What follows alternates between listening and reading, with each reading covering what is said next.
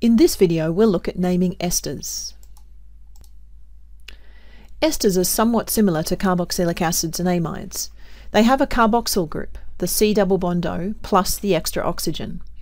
But where in carboxylic acids that extra oxygen is bonded to a hydrogen, here for esters the oxygen is bonded to a hydrocarbon group.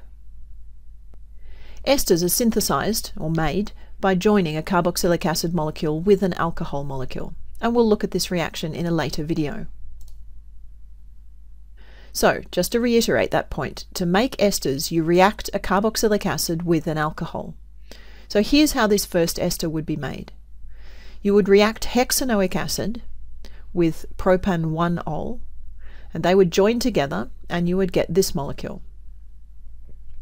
The part on the left, the part that's directly attached to the carbonyl group, came from the carboxylic acid, and the other part used to be the alcohol.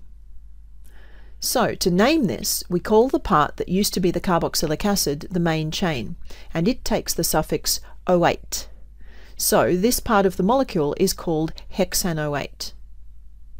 And the other part, which used to be the alcohol, is named in the same way as an ordinary alkyl substituent. So with 3 carbons, it would be called propyl. And then you put these two parts together, and the full name is propyl hexanoate. Now, note that there is a space between the two words. This is the only time with esters that you'll leave a space between the two parts of a name. No hyphen, no comma, just a space. Okay, how about this second one? First, identify the main chain. That's the bit on the carbonyl side here. And it has 2 carbons. Don't forget the carbon that's part of the carbonyl. So we'll call that part ethanoate.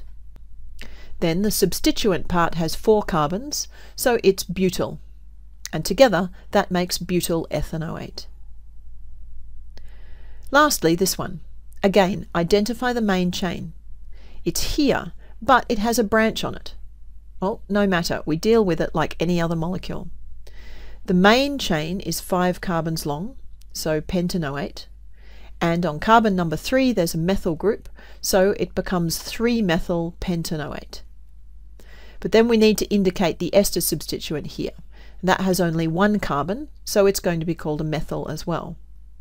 Because it's the special ester substituent and not stuck to the main chain, it gets put out the front of the name as a separate word. So that gives us methyl 3-methyl pentanoate.